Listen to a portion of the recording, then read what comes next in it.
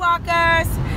My goal this summer is to save money and do fun things and inexpensive things on a budget. And so I'm out in these streets today because it is Cow Appreciation Day at Chick-Fil-A. So basically, if you go to Chick-Fil-A and you're dressed like a cow, which Cameron is dressed like a cow, Jalen is, but where are your cow things, Cameron? And so he has like a whole, he's the spotted cow that came out wrong. And of course I have my cow prints, and Jalen has hers too. And so if you go and show up at Chick-fil-A with dressed like a cow, it could be anything, you're gonna get a free complete kids meal for your children, and you get an entree for yourself. So I love their strips, so I got the biggest entree I could possibly get, which was 4 strips, and then the kids ended up with kids meals for free, plus they got ice cream. So that was great. So basically we got free lunch for free.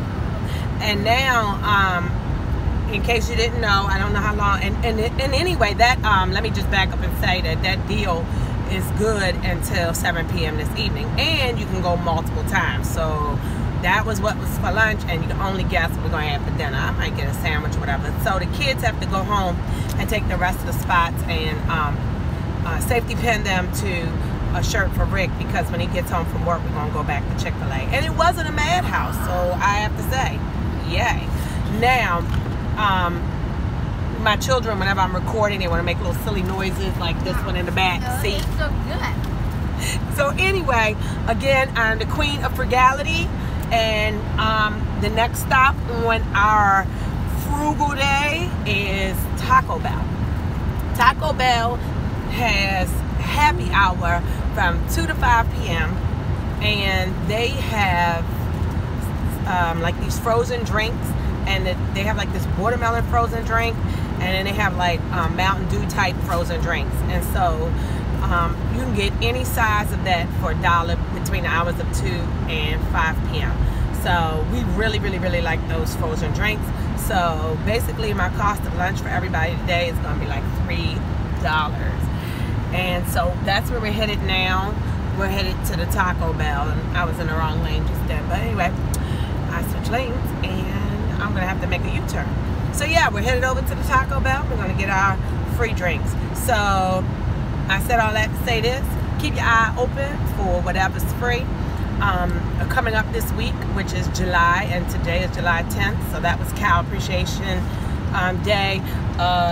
The Taco Bell $1 freezy is for every single day.